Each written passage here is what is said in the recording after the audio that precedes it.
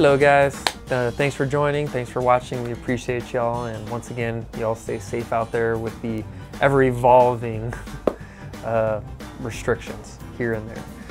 So, thanks again. So today we're going to talk a little bit about some of the exotics. We're going to talk about turtles and basically oral abscesses, basically ear infection abscesses in turtles.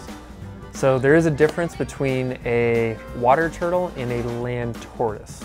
Those are very, very different, and they do have a little bit different husbandry, and their requirements are very, very different. So if you're a turtle owner, make sure you know which one you have. Red-eared sliders are the most common water turtle here in our area. Definitely see a lot more of those than we do tortoises, kind of box turtles and those things. So know which one you're getting, or if you have one, know which one you have. There's a tremendous amount of information out there that's actually on the internet that is just overall good information. Cross-reference it a couple times, make sure you see a few things overlapping. Whatever you see overlapping, do those. Those are important. What I can tell you is husbandry, husbandry, husbandry.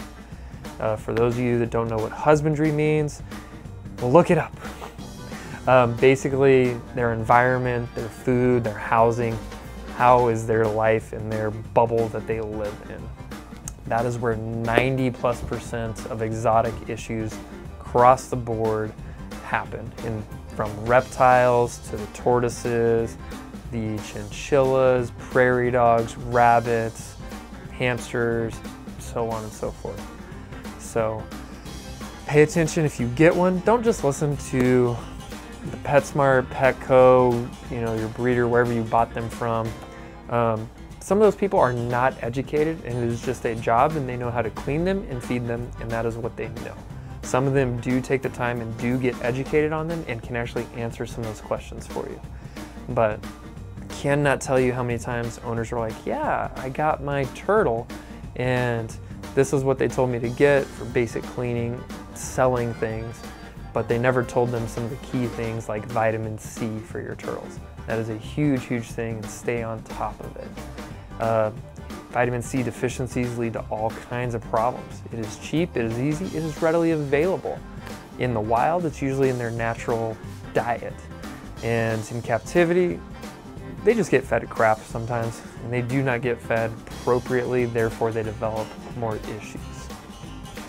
Reptiles, for those of you that have them, when they get sick, they tend to be very, very slow at getting better. So just be aware of that. Do the best you can, do your research. It doesn't have to take long.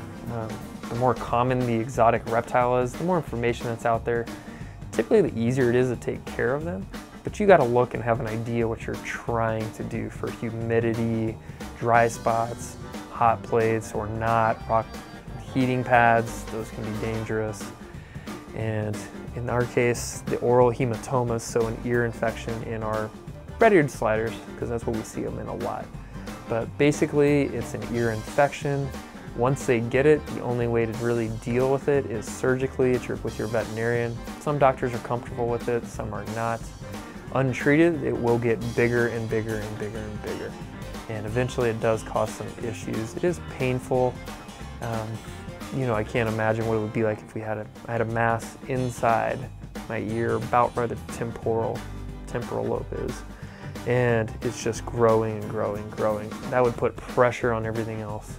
It would hurt, it would be uncomfortable. I would want to eat as much and those kinds of things. So stay on top of it, watch out for it.